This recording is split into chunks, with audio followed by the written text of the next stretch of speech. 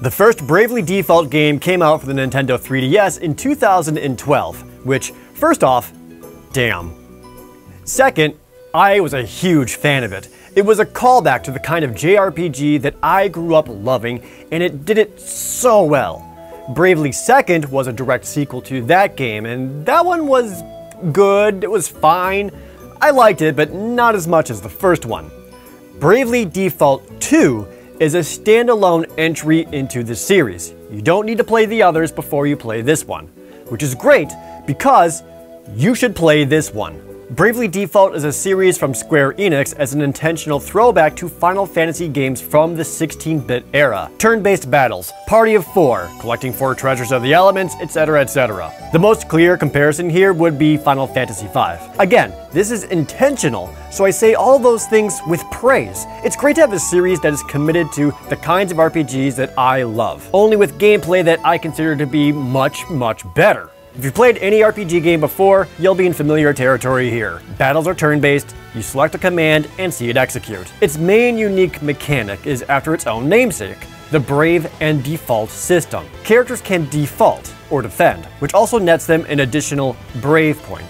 On any turn, you can expend Brave points to do multiple actions with that character. This causes a risk-reward system, and makes it so that even when a character blocks, they get some kind of benefit out of it. Additionally, you can Brave up to have a total of 4 actions in a single turn, but also do it at a Brave deficit, a risky play for major payoffs, but end up doing nothing while you recharge. Even more interesting, some additional skills, attacks, or abilities can only be used by expending Brave points, making defaulting to save up for those attacks have great payoff. It's a surprisingly intricate system, causing a lot of decision making in the middle of combat, especially against bosses that are tough to beat. And conversely, max braving on turn 1 to slap a weak enemy with your sword 4 times to end the battle quickly is a great way to speed things up. Unlike previous Bravely Default games, every character has a time gauge letting you know when their turn is up next, instead of the previous pick the whole team's command and watch it play out.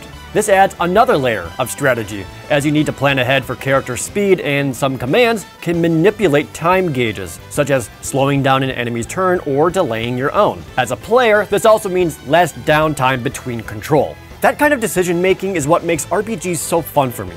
There's merit to blocking, to going all out, and to being careful and reactive. And enemies can also Brave and Default, causing some dread as you watch one default up to max and you know you need to prepare. Combat decisions are furthered by enemy weaknesses. Of course, the typical elemental stuff. Plants are weak to fire, use light magic on ghosts, the usual. Enemies also have weaknesses to weapon types, which means it's good to have a variety of weapons available on your party, and to switch them on the fly when it's needed. What all of this does is that not a single battle is mindless. You know the old criticism of RPGs where you just rapidly press the confirm button to fight to kill everything and move on as quickly as possible? You can't do that here. Every single battle will require at least some analysis.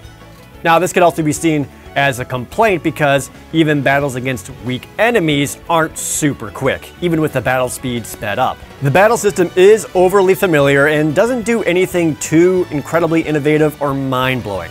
It's very competent at what it is, which is very good and very fun.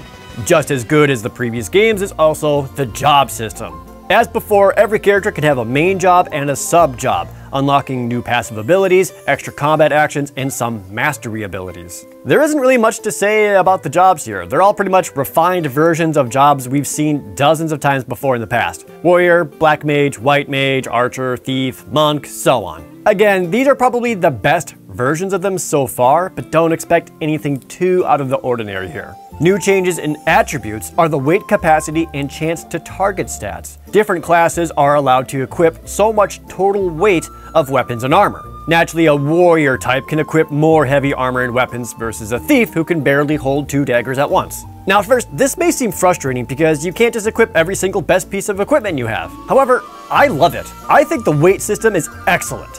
This new limitation breeds creativity, as you'd have to choose what you are willing to sacrifice to get the loadout that you want. You want to hold a bigger weapon? Are you willing to downgrade armor or lose the shield for that? This also means that whenever you arrive at a new town, you can't just buy whatever thing your party member needs that has the highest numbers. You have to pick and choose what works best for your team and your strategies. Shops are no longer about just buying the most expensive thing and going through the upgrade motions. There's some real thought process that goes into every single item slot. In addition to the weight, items also have a chance to target stat. It's exactly what it sounds like. The higher your chance to target stat, the more likely you will be attacked. Naturally, this is offset by the heavy armor jobs having higher chance to target stats. But even something like a white mage has pause, upgrading to a new healing staff when you see that it nearly doubles how often this squishy mage would get hit. This all culminates into interesting decision making in equipment, buying, jobs, abilities, loadouts, and a customization. It's an additional layer of optimization that I love. The best in slot is no longer so clear-cut. Just trying to put on a new big-ass sword has just as much interesting decisions as you would in combat. That's great. Though, like the battles not being so mindless, some people may prefer simplicity and will hate the weight system. I think it's great. It also makes leveling up way more rewarding because your weight capacity increases and now you can equip even cooler stuff. I like that I can make as much intricate decision making in items as I do when initiating combat. Plot-wise, Bravely Default 2 is painfully familiar. As I said earlier, it's dozens of hours of get the 4 crystals of the elements while bad guys go after them kind of plot. Like other Bravely Default games, there's more to it than that, but for the most part, the banality is painful.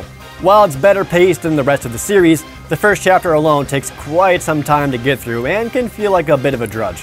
The main cast is surprisingly likable. Seth and Gloria are basically better versions of Tiz and Agnes, while Elvis and Adele are likable in their own right, but they're hardly replacements for Ringabel and Adia. The antagonists can be about as one-note and cartoonish as you expect, but I will say there is a lot more depth to them and even some surprisingly dark themes than previous.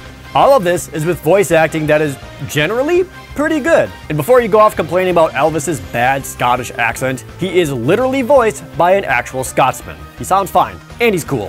One of the best quality of life upgrades is that, generally speaking, the game is not grindy. Yes, you can, especially for those who obsessively max out every job and every character before moving on even though it's completely unnecessary. Lady Pelvic! In general, it's not as much as it was before. This is also sped up with special items that allows for multiple battles in a row and a job point bonus. There's also a voyaging ship that goes out and finds treasures for you while the Switch is in sleep mode. This typically results in items that instantly gives experience points and job points, meaning you can get some quick grinding in even while you are asleep. Another great upgrade is that random battles are now visible on the overworld, meaning you can attempt to avoid or outrun them. Even better, you can attack them or sneak up from behind for an initiative bonus going into that combat. You can also cut grass to find free items and money, and this is addicting.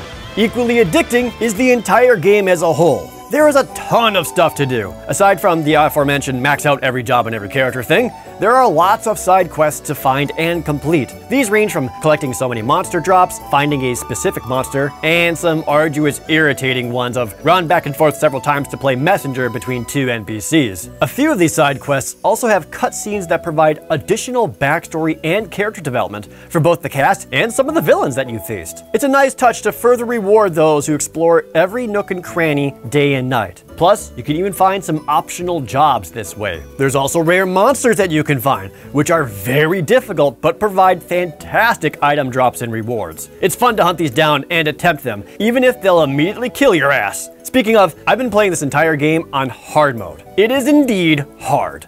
If you're an RPG veteran in need of a challenge, hard mode will kick your ass, but not be impossible, and it's wonderful.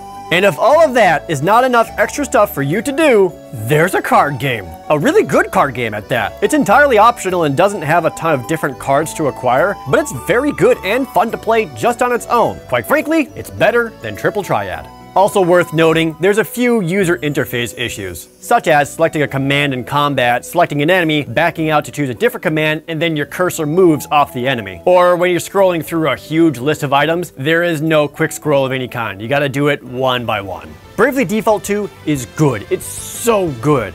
I like it more than Bravely Default 1. It hits that exact right spot of RPG for me. I'm a sucker for any game with a job system. I like the new equipment customization, and all the battles are intricate enough that it was keeping my brain active. All that said, there really isn't anything stellar or incredible about it. Bravely Default 2 earns an 8 out of 10. It's the perfect example of a very, very good RPG that isn't quite amazing.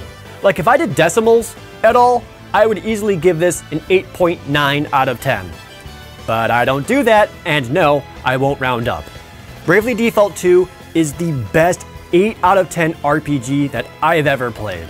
And it's an easy recommendation from me to anyone looking for a new RPG to play, Nintendo Switch owners or otherwise.